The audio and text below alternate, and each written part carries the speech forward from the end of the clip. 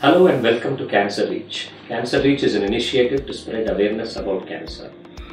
We are in October, which is the Breast Cancer Awareness Month, and today let's spread awareness about breast cancer.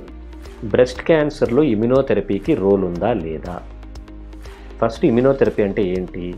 Immunotherapy అంటే ఒక కొత్త రకమైన treatment. ఇది వరకు chemotherapy అని విన్నాము. కీమోథెరపీ ఒక మందు, అది ఒంటిలో వెళ్తే క్యాన్సర్ కణాలని చంపుతుంది. కానీ క్యాన్సర్ కణాలతో పాటు నార్మల్ సెల్స్ కూడా చచ్చిపోతాయి. అందుకే జుట్టు రాలిపోతుంది, నోరు చేదు ఉంటుంది, టేస్ట్ సెల్స్ పోతాయి, కణాలు తగ్గుతాయి, హిమోగ్లోబిన్, తెల్ల రక్త కణాలన్నీ తగ్గుతాయి, ఇన్ఫెక్షన్స్ వస్తాయి. ఇమ్యునోథెరపీ అలా పనిచేయదు. ఇమ్యునోథెరపీ ఏం చేస్తుందంటే ఇచ్చిన తర్వాత మీ బాడీ ఇమ్యూనిటీని పెంచి మీ క్యాన్సర్ని చంపుతుంది. రకరకాల జబ్బుల్లో ఇమ్యునోథెరపీ వాడుతున్నాము. కిడ్నీ క్యాన్సర్లో వాడుతున్నాము, లింఫోమాల్లో వాడుతున్నాము, మెలనోమా అని ఒక స్కిన్ క్యాన్సర్లో వాడుతున్నాము. బ్రెస్ట్ క్యాన్సర్లో ఒక స్పెసిఫిక్ టైప్ ట్రిపుల్ నెగటివ్, అంటే hormone receptor negative, HER2 negative, ER, PR, HER2 negative breast క్యాన్సర్లో immunotherapy వాడతాము. 4వ స్టేజ్లో వాడతాము. పెంబ్రొలిజుమాబ్ అని ఒక మందు కీమోథెరపీతో పాటు యాడ్ చేస్తాము.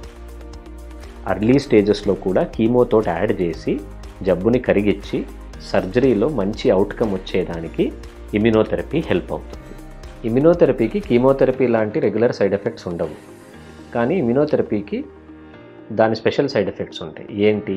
వీక్నెస్, తర్వాత హార్మోనల్ చేంజెస్, థైరాయిడ్లో లో థైరాయిడ్ కావచ్చు, హైపోథైరాయిడిజం అంటారు, ప్యాంక్రియాటైటిస్ అంటాము, ఆ ఎంజైమ్స్ కొంచెం పెరగచ్చు, ఊపిరితిత్తుల్లో నిమోనైటిస్ రావచ్చు, విరోచనాలు అవ్వచ్చు, కోలైటిస్, స్కిన్ డర్మటైటిస్ రియాక్షన్స్ రావచ్చు. ఇది 3 to 8% or 5 to 10% పేషెంట్స్లో అవుతుంది.